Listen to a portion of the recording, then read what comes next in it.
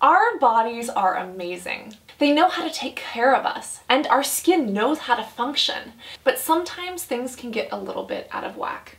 One example where that happens is when a plug develops on the skin, which inevitably traps bacteria and oil within the skin and causes acne.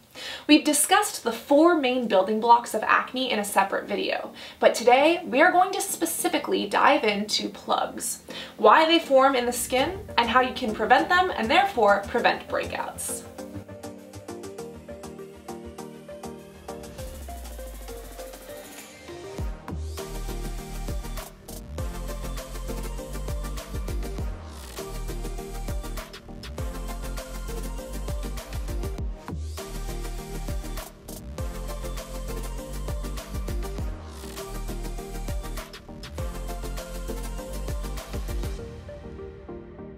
The skin is really amazing, isn't it? I hope that so far you've been super inspired and learning a lot through these skin science episodes. There's actually a mini pop quiz right here if you want to get super skin sciencey with me.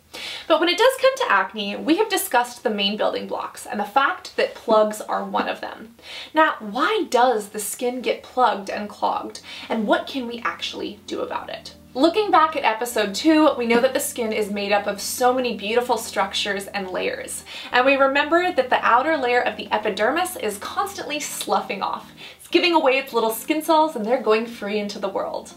Until there's an issue.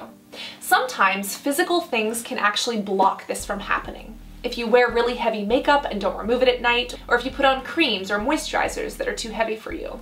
Even if you touch your face too much, your fingers can actually push skin cells over, causing these little pores to clog, and therefore not letting oil or bacteria out, and not letting air or other nutrients in. Now, even if you remove your makeup properly, even if you're using the right skincare creams for your face, and even if you're not touching your face or have your phone stuck to it, this can still happen. Now, why is that? This is where genetics and your body's biology really comes in. We know that our skin exfoliates naturally, but there's a lot of different factors that go into that, such as your age, such as your genetics, and even such as what time of year it is. Is it the summer where it's a bit more humid out, or is it the winter where the weather and your skin tend to be more dry? The average amount of time it takes for skin cells to be generated in the basal layer and pushed up all the way through and sloughed off is 28 days. But did you know that for young children and teenagers, it's actually much faster? It could be as quick as 14 days. And for more mature skin or women who have gone through menopause, that can slow down to even 32 or 35 days. That means there's a lot of opportunity for this entire system to change.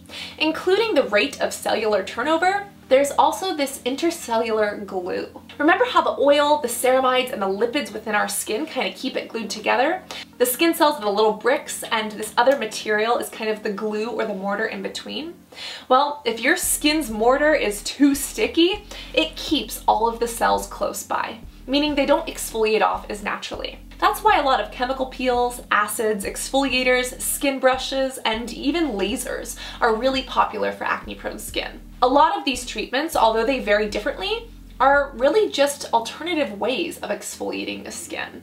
And for people, especially who have these whiteheads, it can be very, very helpful. So now that we know why some of this happens, what can we do about it? Well, we have many different options. Whether it's over-the-counter products that have acids and gentle exfoliators, or something like salicylic acid, which actually helps the skin break up that glue so that it can exfoliate like it naturally should.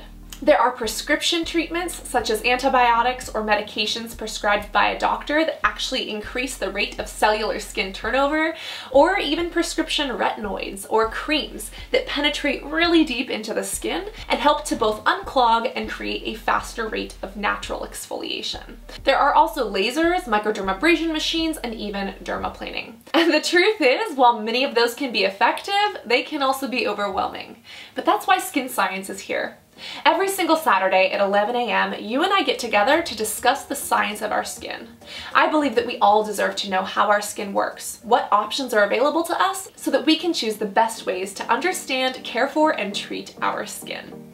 Go ahead and use your motor neurons to tickle the like button if you enjoyed, and of course subscribe and hit the notification bell so that you don't miss future episodes when we do talk about antibiotics or the chemistry of our cosmetics. So until next Saturday, stay curious, Always remember to be beautiful and of course, stay hydrated. I'll see you next week on Skin Science.